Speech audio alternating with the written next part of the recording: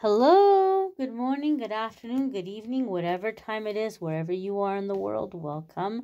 This is a message we're labeling as a message for March 7th because I'm posting it in time for March 7th where I am in the world. But for you, the 7th may have come and gone, or you might not see this for a few weeks or months or whatever it may be. So I'm setting the intention that this be a message for you for the next 24 hours from whenever you happen to see it. And I want to say happy birthday to all the March 7th babies out there. Happy birthday to you if it happens to be your birthday on whatever random day you see this video. We do have a full moon here as I'm doing this. So I'm setting the intention to see what the full moon is setting into movement for you all. And the card we have is the Hanged Man. Now, this is coming up in a really interesting way. Okay, first and foremost, it's a Major Arcana card. Major Arcana cards are going to come up when this is a significant new chapter, a defining moment in our life. And this full moon in Virgo is helping us to realize what's not working for us and what we really want and how to go about getting it. So I feel what's happening is a sense of impatience here. You're realizing you really want something. Now that you realize what you need and what you want, you're eager to get it. And you might feel like it's not happening fast enough. But this is a wonderful time that you're going to have to get yourself in order, to go through seeing things in a different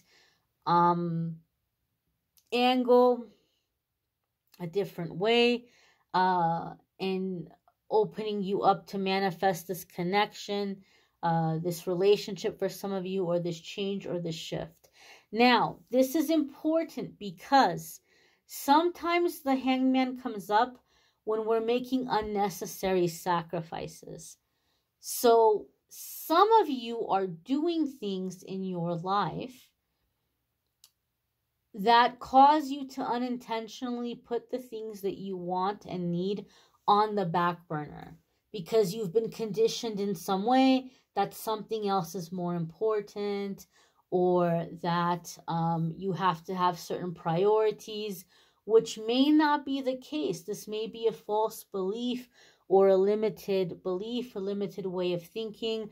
And so the universe is giving you time to see this, is giving you time to realize that, hey, I have some things in my life that are not aligned. I have some things in my life that might cause an issue here unnecessarily with what I want, like a conflict of interest almost. So your angels and guides are trying to help you to see that, to clear that out of the way so that you can enjoy the things that you want, so that you can receive the things that you want. Sometimes we're the ones who are getting in our way.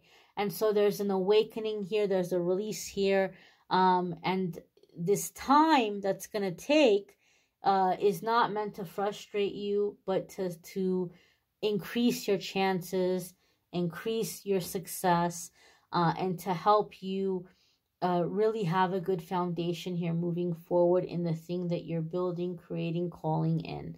Some of you are just flat out impatient. That's what I feel with this card. But this time is not against you. This time is helping you. It's working in your favor. You may want to check out your moon sign, your rising sign in this weekly forecast videos. Also, love readings are up for March. All of those are linked in the description. And if you would like to schedule a private reading with me, there's a link in the description that will take you to my scheduling page, calendly.com/amethystangelite, and you can schedule a private reading with me there. I thank you all for watching, liking, sharing, commenting, subscribing. Take care and be well, my darlings.